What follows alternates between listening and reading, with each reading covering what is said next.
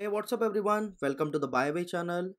Today we will see a very important biochemical test that is routinely used in bacterial identification called as nitrate reduction test. Now let us see the principle of this particular test.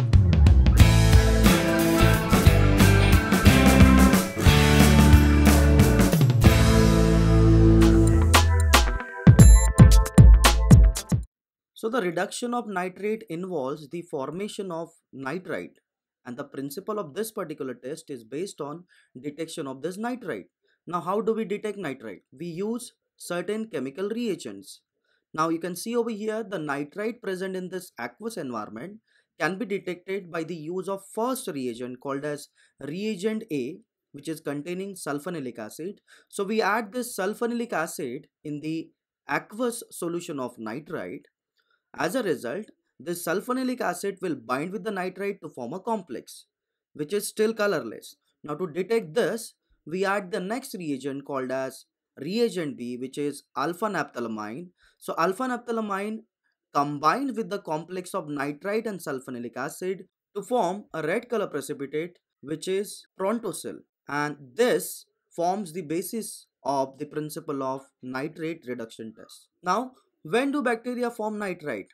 So whenever nitrate is present in the environment, it is metabolized by the bacterial cell into nitrite, and this particular reaction is catalyzed by the enzyme called as nitrate reductase. Now why bacteria form nitrate reductase and metabolize nitrate into nitrite? Now to answer this question, we will consider a typical scenario of aerobic condition in which we find the electrons coming out of electron transport chain are given to final electron acceptor, that is oxygen. But if bacteria is in anaerobic condition, then there won't be any oxygen available, and as a result it won't be able to transfer this electron to final electron acceptor. Now in this case, what bacteria assess? Bacteria actually look for the environment, and if it finds nitrate to be there, it forms nitrate reductase enzyme, which does what? It takes nitrate and it transfers the electron to nitrate, and as a result nitrate act as a final electron acceptor over here, and it is getting reduced into nitrite. So bacteria is now having the ability to keep electron transport chain functional even in anaerobic condition. Now we will see the use of this particular nitrate reduction test. This test is used to differentiate between bacteria like Escherichia and Enterobacter from Acinetobacter species. Now, Enterobacter and Escherichia form nitrate reductase enzyme. As a result, they are called as nitrate reductase positive organism, while Acinetobacter is unable to form nitrate reductase enzyme, and as a result, it is called as nitrate reductase negative organism. So we will see the requirement over here. We will need a positive culture for nitrate reduction test. Over here we are taking Escherichia coli as an example of positive culture. Then we will need a negative culture. For that purpose, we will take Acinetobacter species as the negative culture. Then we will need sterile nutrient medium over here. For that purpose, we will take sterile nitrate broth. This tube is for the positive culture. You can observe how the nitrate broth is looking over here.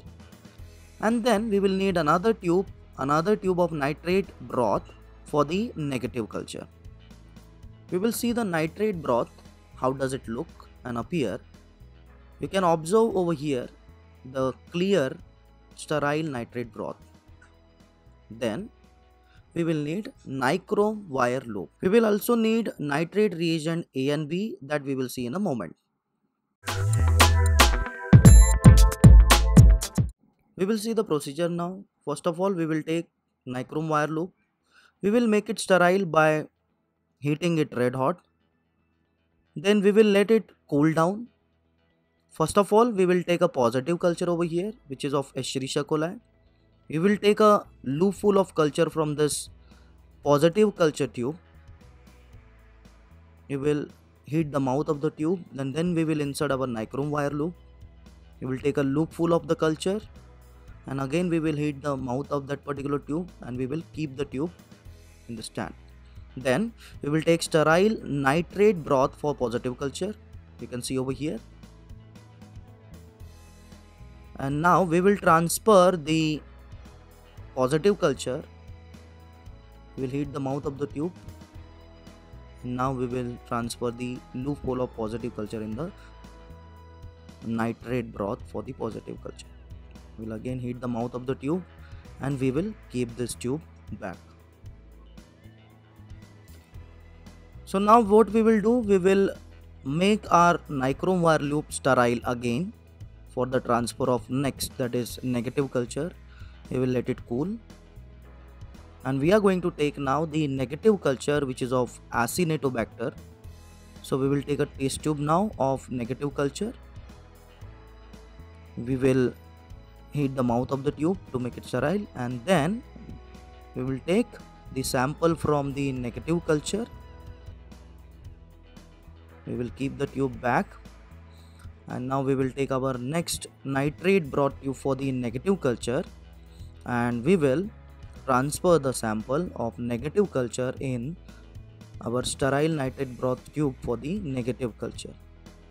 So what we have done, we have transferred both positive culture and the negative culture in respective nitrate broth tubes.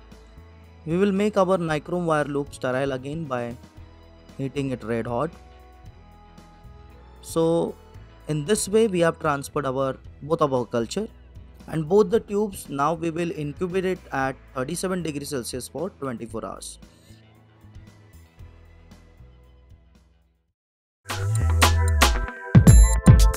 So after the incubation, we will observe the growth of the culture, both positive and negative.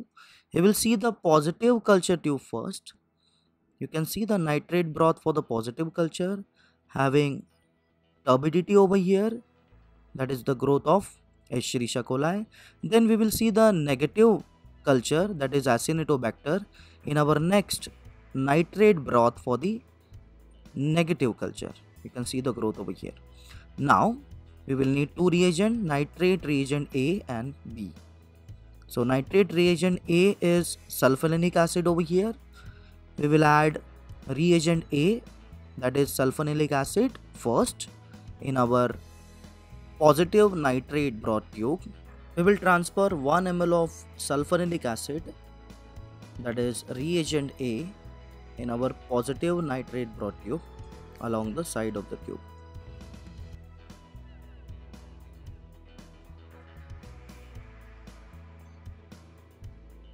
Next we will add reagent B, that is alpha-naphthalamine. We will take 1 ml of alpha-naphthalamine and we will add in our positive nitrate broth tube. Again we are going to transfer it along the side of the tube. Carefully observe the color change in the tube. You can see the red color precipitate formed over there due to the reaction of alpha-naphthalamine with sulfanilic acid and nitrite complex, and we have got red precipitate of prontosil over there.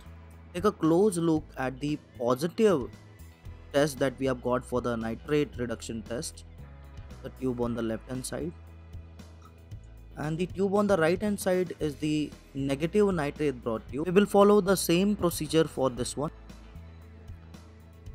So we will take reagent A, that is sulfanilic acid, and we will add 1 ml of sulfanilic acid in the negative nitrate broth tube. Again we will follow the same procedure of putting it in along the side of the tube. So we have transferred the 1 ml of sulfanilic acid.